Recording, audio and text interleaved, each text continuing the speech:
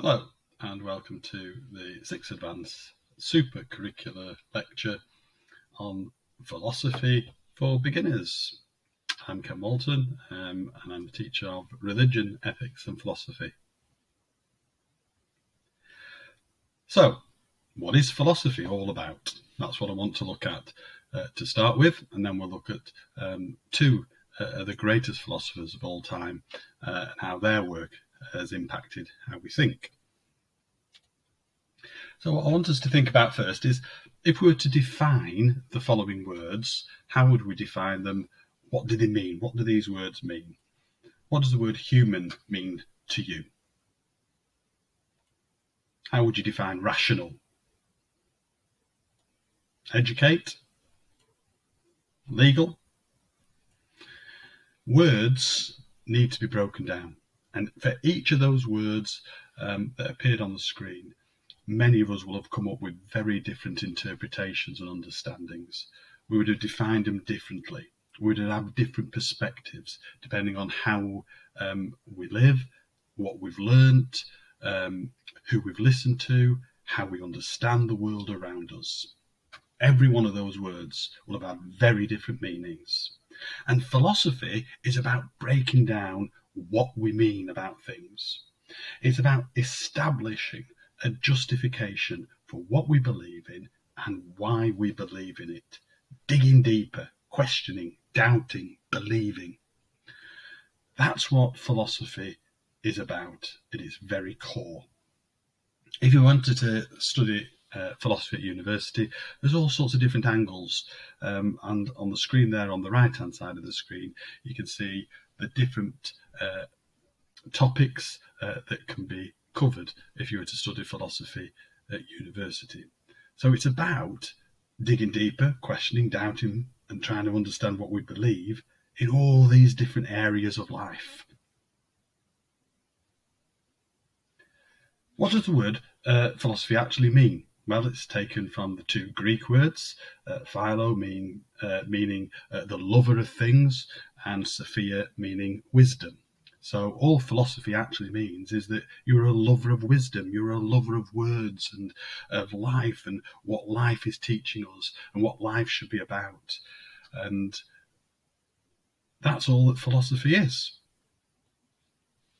One of the most important philosophers from the late 19th and early 20th century was Wittgenstein, who was born in Austria and went to school with another very famous person, and there's a copy of the school photograph for you on the screen.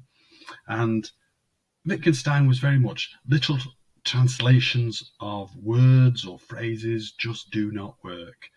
Wittgenstein said that all our language, everything that we say, everything we do, is actually just a game. And we play games with the words that we use. What kinds of games do you play with the words that you speak? And maybe you will not be able to fully interpret that, because actually it's the listener, it's the person who hears what you're saying and is impacted by your words that probably understands the game more than you do. This is how you develop your philosophy for life. Because Wittgenstein said it was living, breathing, thinking, criticising, reasoning, doubting and justifying everything that we think and say and speak and believe. So what's your philosophy? How do you interpret the world around you? And every one of us have very different understandings of how the world works and what the world means and what it's trying to achieve and what life and the meaning of life is all about. Some people, let's just chill, let's just relax, whatever. But then Greta Thunberg, school strikes for climate change. That's what her message, that's what her worldview is all about, based upon some deep-held beliefs that climate is killing the very planet that we live on. What is your worldview? How do you interpret this world that we live in? But you can't just believe anything. You can't just say, right, well, I'm going to believe this, this, and this about the world. There's got to be logic, and philosophy is about logical arguments put forward to help us understand what we mean about a worldview and our understanding of the meaning of life. And there are two clear arguments put before you on the screen. So one on the left-hand side, all men are mortal, Socrates is a man, therefore Socrates is mortal, is an example of a logical argument. If all men are mortal and live forever, and we know that Socrates was a man, then it is logical to conclude that Socrates is mortal. And on the right-hand side of the screen, we have a typical argument that doesn't follow logic, that is illogical and doesn't actually work. And so what philosophy tries to teach you is, yeah, let's have a world view, but it's got to be logical. It's got to follow on. The argument has to be coherent and whole. A good example, again, of an argument that somebody might put forward. I've invented an amazing new sedative which makes people faster and more excited. Logical or illogical? Obviously, it's illogical, because a sedative is something that makes you sleepy and drowsy, and so therefore it's the opposite of faster and more excited. So it's an illogical argument. So your argument has to be coherent and logical. So let's have a look at some of these very famous philosophers. Philosophy is built upon principles, and there are three questions that a philosopher will be asking themselves, and this is where how they will put forward their logical argument. The first thing they want to know is, what is the true nature of reality? Then how can this reality be known? And how should we live given that true nature of reality? In other words, number three is, how does my beliefs and ideas about the world and the reality of the world impact upon me as a person? Plato was a very famous philosopher, going back to ancient Greece, several hundred years before Christ. And we're just going to have a look at how does he answer those three questions. So that first question is, well, what is the true nature of reality? And the way that Plato answered that question would be to ask, what is a perfect circle? How do we know what a perfect circle looks like? Can we draw a perfect circle? Now, of course, they didn't have the apparatus that we do in order to be able to create an absolute exact perfect circle. We have to remember to get back into Plato's worldview, where he didn't have the sophisticated equipment that we have. Plato would certainly argue that everything that we know about the world today was given to us in a previous life, because previous to this life we all lived in the world of forms. There is a world of forms beyond us and outside of our reality, and within that world of forms is the perfect form of everything. There is the perfect model of a chair, there is the perfect model of a table, there is the perfect circle.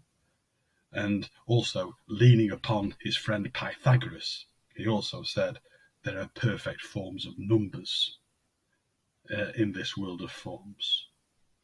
And we have all of that information in our subconscious mind. And we are able at times to release that information that helps us to understand the reality of what we are living in today. So what's the true nature of reality? Well, everything, according to Plato, in this world is mere shadows. And one of the very famous philosophical arguments is Plato's analogy of the cave. And as you can see on the picture here, we have a cave, and we have at the very bottom of the cave, sat on a step, the prisoners. And the prisoners are trapped there looking up at the wall, and all they see on the wall are these shadows, and they sit there all day and they just look at the shadows. Are the shadows real? Are the shadows actual reality? No, they're only shadows. They are shadows that have been created, as you can see from the rest of the picture of the cave, by the hole in the cave, the door in the cave where it says ascent to sunlight, and you can see the cave door, and the light shining through there is showing shadows of the people who are hidden from the prisoners but above them in front of the fire. But the prisoners don't know that. The prisoners are sat there saying, "Oh, look at those images on the wall. This is lovely. This is reality." They know no difference. They don't know any different. Why should they? A good analogy of that would probably be to people who sit in front of television watching programs like Jeremy Kyle, and we look at the people and the images that are being projected to us from our television screens, and we believe it to be reality if we do not know any different, if we do not go beyond our front room and our television screen. And this is what the prisoners are. They are trapped in this cave. They see these shadows in these images and they think that is reality. And what Plato says is that's not true reality. Reality is if we climb up these steps at the side of the wall, up to where it says diffuse sunlight, and then carry on up out of the door, and we're like the man who's outside of the cave. That's true reality. We can see everything for what it actually really is. And the only way we can do that is, according to Plato, open our mind to philosophy, open our mind to understanding the world around us, understanding what is real. It is the philosopher who opens our minds to what is true and what is real, according to Plato.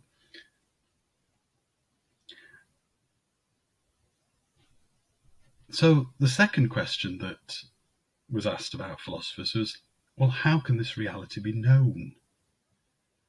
Well, part of what we call within philosophy is epistemology. And this is the branch of philosophy that investigates what knowledge is and what knowledge is not. What is it to know? How would you define knowledge? Well, for Plato, he would say knowledge is something that you can fully 100% justify. And he would argue that knowledge is all a priori. And a priori is a Latin for logic, that actually everything is logical. 1 + 1 = 2. That's an a priori argument because it's logical, it's true, it's fact, and you look at the conclusion of it, it's 100% true. As opposed to the other Latin phrase, a posteriori, which actually means based upon experience. And if something's based upon experience, we're not necessarily going to sort of say it's 100% accurate because everyone's experience is different. So Plato would say all knowledge is based upon logic, 100% a priori logic. Once you've sorted out all that, and you've sort of said, well, yes, philosophy is the key to life. Philosophy opens our minds. We need to get to understand the nature of reality itself. And we know the nature of reality because it'll be based upon logic. And as long as it's based upon a priori logic, then it is truthful and it's factual. But the third question was, well, how does that impact your life? How should I live given that true nature of reality? Well, for a minute, let's just step back before we say what Plato actually defined as being good. But what does good actually mean? You know, because if something's going to impact your life, if it's going to be an ethical base for your life, then it's got to be about leading a good life. But what does that mean? What does it actually mean to be good? Well, let's first of all look at what Plato rejects about what is good. Plato rejects the divine command theory. And the divine command theory, as you can see from the picture on the left-hand side of the screen, Moses from the Old Testament in the Bible receiving the 10 Commandments from God. So some people would say, well, goodness is actually following these 10 Commandments. But Plato wants to reject that because actually is that true? Does everybody follow the Ten Commandments? And not just the Ten Commandments, because there were over 670 commandments given to Moses at the time. And some of those commandments are on the right-hand side of the screen. And these commandments said you can't eat a cheeseburger because you can't eat meat and dairy products together. What? Big no-no. Black pudding would be also banned, because one of the commandments given to Moses in the whole list of 670 odd laws that he was given was you shouldn't be eating pig's blood, and black pudding is just pig's blood. You shouldn't also eat shellfish. So Plato rejects this whole idea that there is this external force that's given us a list of rules. He also rejects what we call deontological ethics, because deontological is we live by universal laws. We live by the same laws, and everybody lives under the same umbrella. The rules should be applied to everybody, and everybody should know what the rules are. But we can't, because at least Plato even recognises we have different cultures and clash of cultures. Consider the picture on the right. Some countries and some cultures will say that marriage should be between one man and one woman. Some cultures say that people who are homosexual or lesbian should be able to marry too. But also, some people believe in different cultures you can have as many wives as you want. So how can we have universal rules and universal laws? So Plato rejects that idea because it doesn't fit in either to his thinking and his philosophy and worldview. What he also rejects is teleological ethics. And teleological ethics is, rather than based upon rules, you're looking at the consequences. As long as the consequences are good, as long as the majority of people enjoy the consequences, then you've hit the right note. Well, the majority of Germans at the time were accepting of what Adolf Hitler were doing. And so Plato saw the downside to consequential ethics. So what does Plato actually say, and what does Plato actually mean when he talks about the impact of his philosophy and his worldview upon life? Well, his answer to question number one on metaphysics was that actually there are perfect forms of everything that are buried within our subconscious from a previous world, the world of forms. So those perfect forms. His epistemology was that we have to actually understand a perfect knowledge, and the perfect knowledge comes from a priori statements. And so therefore, for ethics to follow on, to have a logical argument, for it to be coherent discussion that Plato puts forward, his ethics is also, we must lead the perfect life. We must make the perfect decision in everything that we do.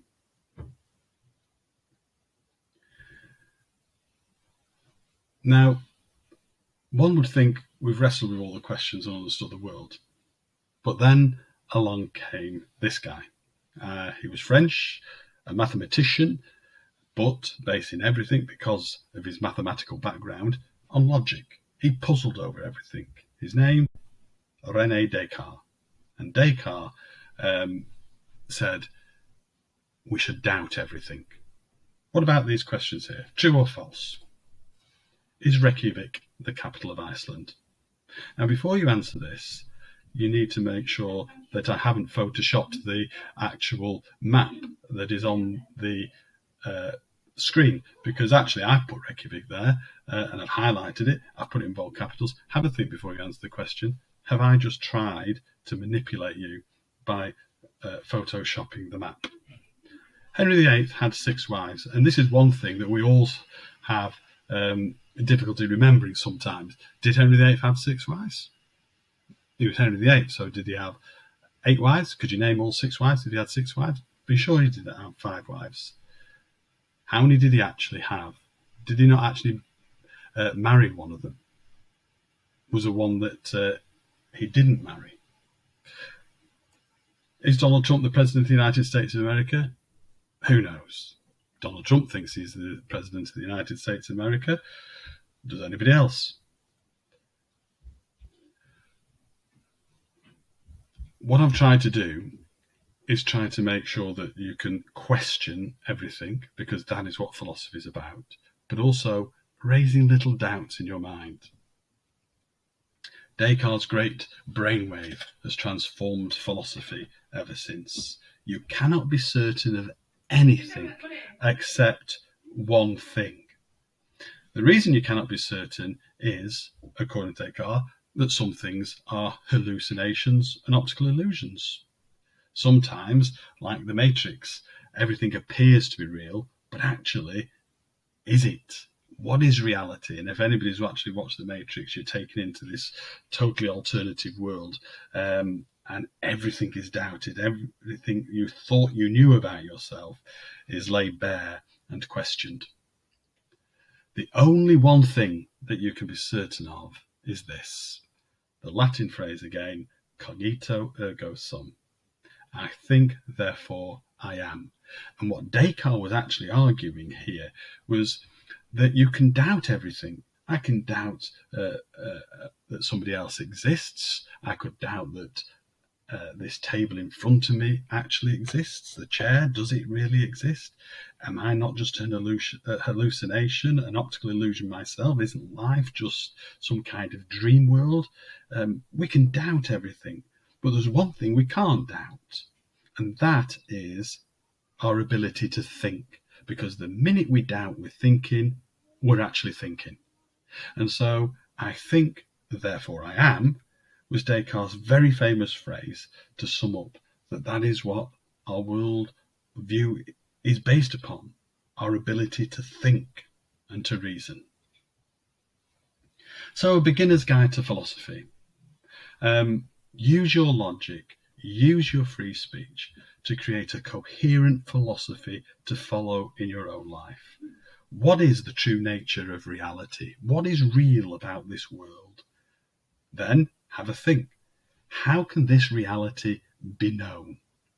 Plato said through logic. Descartes said through the ability to think. And thirdly, how does that impact on the way that you live? What are the consequences of your worldview on how you live out your life?